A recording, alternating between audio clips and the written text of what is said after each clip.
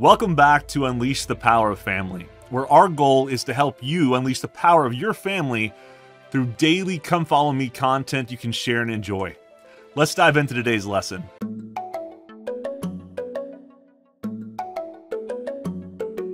This is your friend Emily. And late one night, you get this text from Emily. So my parents don't trust me anymore. And that's just the stuff they know about. I kind of feel bad, but don't even think God trusts me anymore. Advice? What do you text back? How can you help her through this challenging time? It's late at night, it's past curfew, so there's more to the story. Elder Dieter F. Uchtdorf said, quote, "The scriptures and the words of modern-day apostles and prophets are the sources of wisdom, divine knowledge, and personal revelation to help us find answers to all challenges in life." Today, we're going to dive into some doctrinal mastery and focus on John 3:16. In today's video, we're going to memorize John 3:16 together. Then we're going to review the principles of acquiring spiritual knowledge, search for how to help Emily, and apply the principles we've learned in finding things that can help her. This is John 3:16's key scripture phase, but it's all scrambled up. Your mission is to unscramble this into the correct order. Once you've unscrambled it, you should come back with this key scripture phrase. For God so loved the world that he gave his only begotten son. John 3:16. Remember in the previous lesson we discussed 3 different ways to help you memorize scriptures easier. The first way was to write it and reduce it.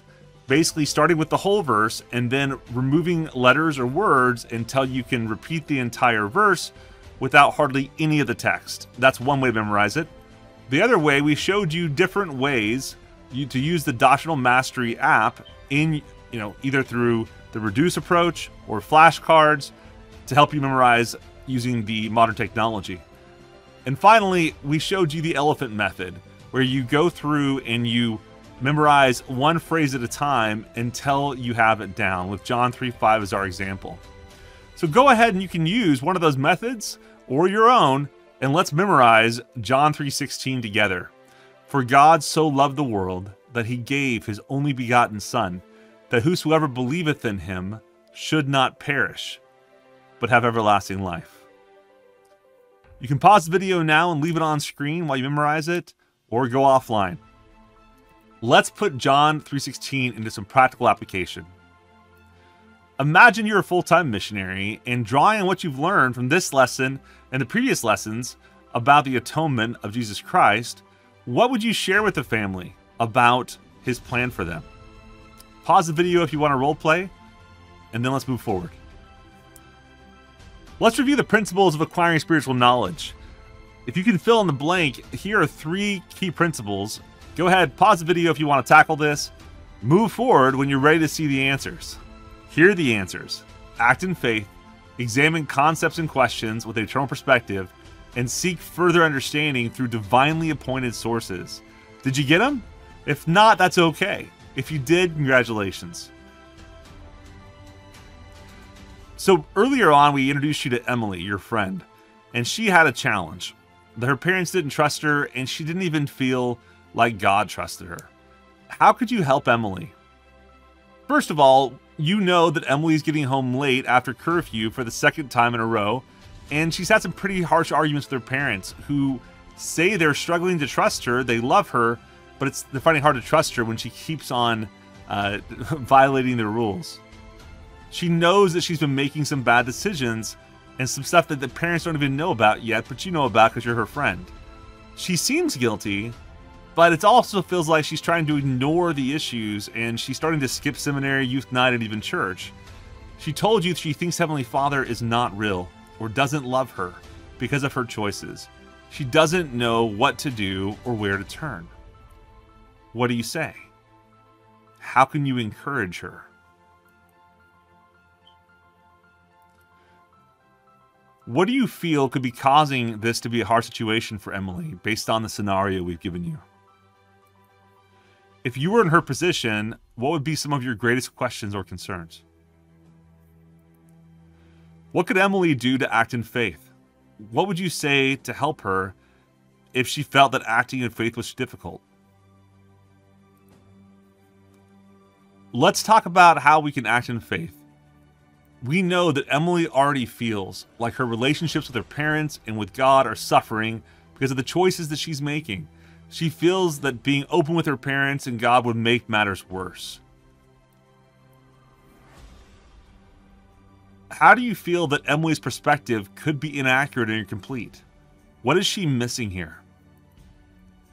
What do you know about Heavenly Father, Jesus Christ, or the plan of salvation that would be helpful for Emily to remember?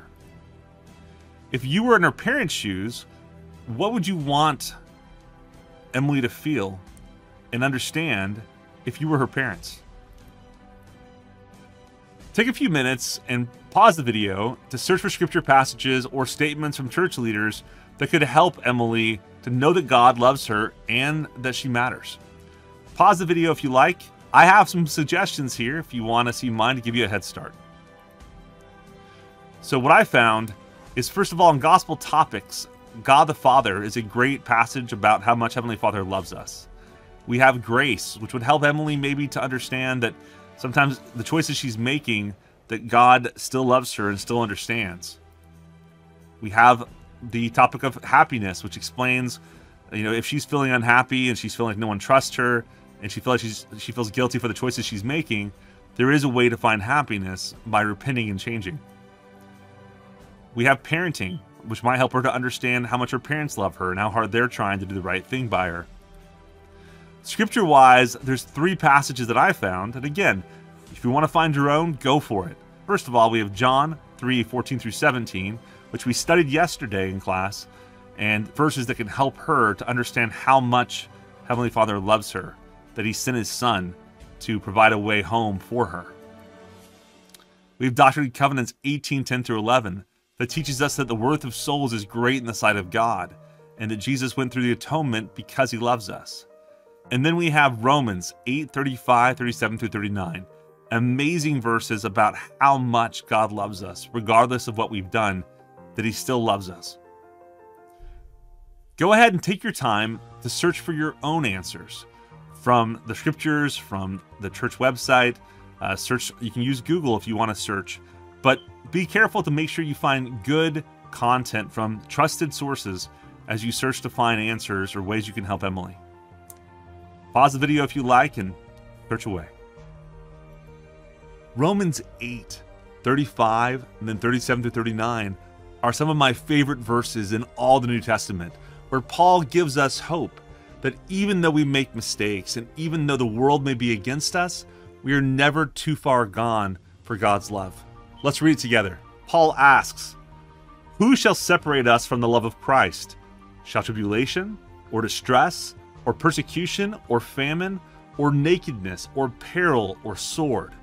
Nay, in all these things we are more than conquerors through Him that loved us. For I am persuaded that neither death, nor life, nor angels, nor principalities, nor powers, nor things present, nor things to come, nor height, nor depth, nor any other creature shall be able to separate us from the love of God, which is in Christ Jesus our Lord." Isn't that beautiful and so encouraging? That through Jesus Christ we can overcome all things and that nothing can separate us from the love of God. What did you find as you searched for verses to help Emily? Did you find verses that you think would help other people? If you did, please share in the comments below. Share what you found that could help people that are depressed or struggling with choices or struggling to feel that they're loved by their Heavenly Father. What did you learn about Jesus Christ from your study that would help Emily in this scenario or help someone else who's struggling? What are at least 2 specific phrases from your study that would benefit Emily? Why? Again, please share them in the comments below. In the end, as a friend to Emily, the best thing you can do is love her unconditionally and help her to have a relationship with Jesus Christ and know that He loves her and that He lived and died for her so that she can be happy. Today's challenge is, first of all, to ponder. How do you feel that understanding how much Heavenly Father loves us can help us through this life? Do you feel that believing in Jesus Christ can give us hope and bless our lives, and why? Next, how can helping others know that they are loved by God help them overcome life's challenges? What do you think? I invite you to share your feelings about John 3:16 with a friend or family member, and share some of the principles of acquiring spiritual knowledge or some of the scriptures or quotes that you found with your family and friends that may be struggling.